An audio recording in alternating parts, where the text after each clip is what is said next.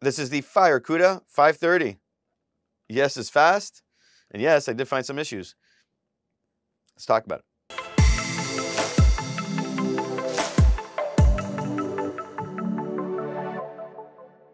Welcome back to another video. My name is Nikos. Today we're talking about the Firecuda 530. What a great little drive.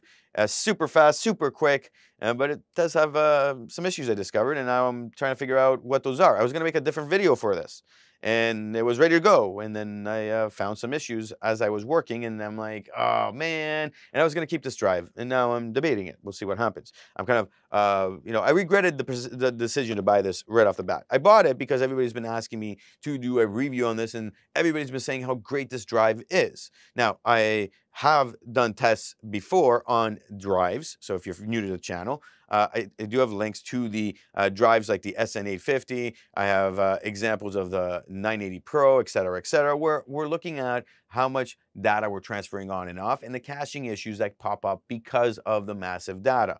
And at that, what is the recovery time? There would be a recovery time that we expect from every drive. Now, the SN850s just knock it out of the park, where the 980 Pros and all these other drives, they've had issues. And like Samsung came out with new firmware updates, and some people have not had any issues and other people have. So the question is, like, did they really fix it? And what is the fix? I don't have the drives anymore, so I can't test them. I do buy everything, and then I return it if it's not in my workflow, and I keep what is in my workflow. And then I do tests on the things that I'm keeping so that you guys can make better decisions with your purchases based on similar workflows or similarities in there, so you can make better decisions. Now, the idea here is very simple for me.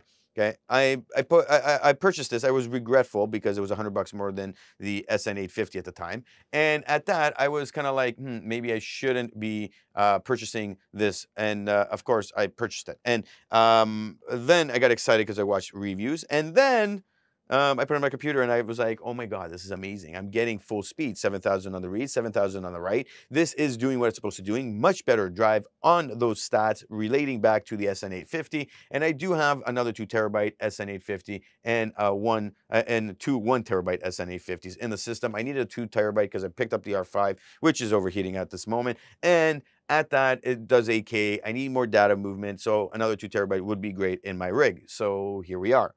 I picked it up. It ran good. You can see the numbers right here. They are flying. Absolutely awesome. However, as that shorts video that I posted, which if you didn't see, you should subscribe again. I posted that as in 3 days later, all of a sudden my computer started like just being very slow, and I was like, what's going on? I went and ran some tests, and this is running super slow, and I don't know why. These are the numbers I was getting there, and that is just like, oh my God, like so disappointing, because I was just expecting this not to happen.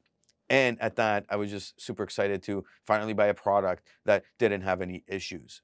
If you've been following the channel, I have had so many issues with products, and this is why primarily I decided to make this channel, so you guys make better informed decisions, because we're testing different stuff, and I have so many products I'm testing that have issues. You're going to see more of these and how we're dealing with them as we go along with the companies. This is why I always advise everybody to buy from where you can return, and I got 30 days to return this, so hey, here we are. Now, at that, I'm going to be redoing these tests, and this is why I made this video, because people have been asking me, where's the review? Well, the review is delayed, again, because I found that issue. I got to reinstall Windows. I'm going to do a new test so I can see what is occurring and see if I can replicate what just happened. I did do an update with Windows, so that was part of the issue that occurred. So I want to make sure that I do another retest before we deem something wrong with this, and then I might reach out to Amazon, or actually the company, and see if they can send me another product to review. I don't know if I want to keep this though, because I'm looking at that budget, time, energy, and money, and I'm saying, is that worth it? You know, overall, because the SN850s are awesome. So if you have questions, comments, concerns, discrepancies, leave them below. If you want me to do a test, let me know. And of course, check out these videos and stay tuned for the review on this, the full one, after I do those tests.